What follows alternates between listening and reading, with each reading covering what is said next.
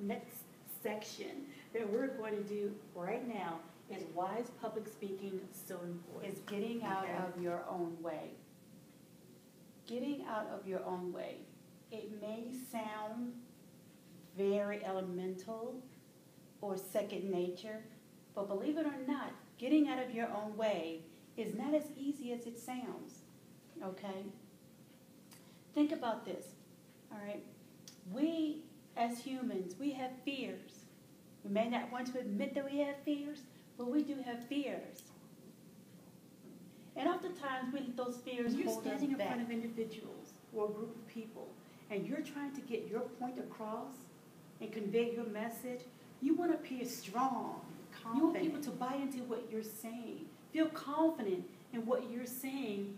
Think about this for a moment.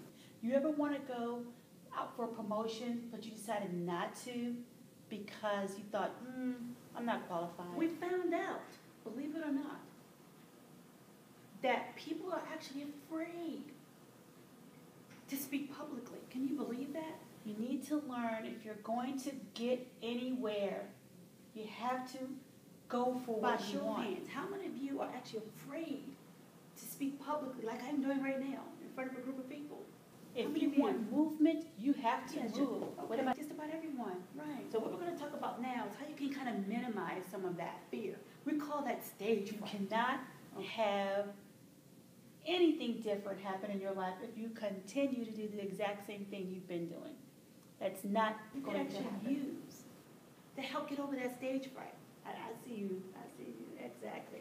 Okay. So the first thing I want to talk about is don't let your fears stop you from getting what you want. Rehearse. I want to make sure you understand that. People want to know a message that you're delivering pertains to them. You have the power to make the change in your life. You know what you're talking about. Keep in mind, you are the expert of that topic. They're coming there to listen to what you have to say. If you want something different, you make it happen. You step out of your comfort zone. Of course, moving and changing is different. It's painful. Getting past your fears is painful, but it's necessary for you to grow.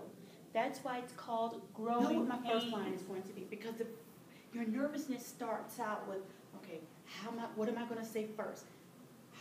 What am I going to say? How am I going to get started? Believe me, once you get started, it starts to flow. Everyone knows what I'm talking about. Okay? You know what I'm talking about. Rest and eat well. It may sound crazy, but believe it or not, you don't want to you don't want to be in front of a group of people and you're slumped over and you're kind of drowsy, you don't have any energy, because it takes a lot of energy. So you don't want to be drowsy and all of a sudden your stomach starts to growl and you're in front of people. What can you do? You don't want that. So I said the only way to get something different is to do something different. It's important that you establish credibility with that group that you're in front of.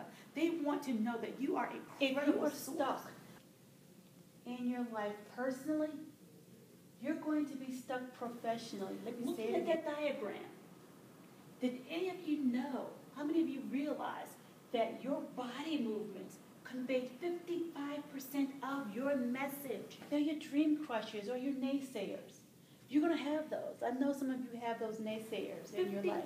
55% of what I'm doing in my body is telling you some sort of message. You can never get anything different if you don't do different. Only 38% of your message is conveyed in your voice.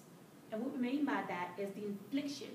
Whether you are talking very softly, whether you're talking very monotone, whether you're talking very sharply and curt to an individual, the voice gives today, the message. What I want to challenge you with, identify what you want out of life. What do you want out of life? Once you've written down what you want out of life, then I want you to figure out what are you afraid of that's preventing you from going there. What is And what is in your life right now that is preventing you? What are you afraid of that's making you not go for what you're looking for, what you want, what you desire? What are you afraid of? Then, after you've identified what you want out of life, what you're afraid of that's preventing you from getting there, I want you then, thirdly, to write down a roadmap, a plan on how you are going to achieve that. Writing a roadmap makes it real. Once I wrote that down, a light bulb clicked. And it became Don't real just for me. say, This is what I need to do, this is what I want to do, this is how I'm going to do it. But you have to write it down. It becomes real.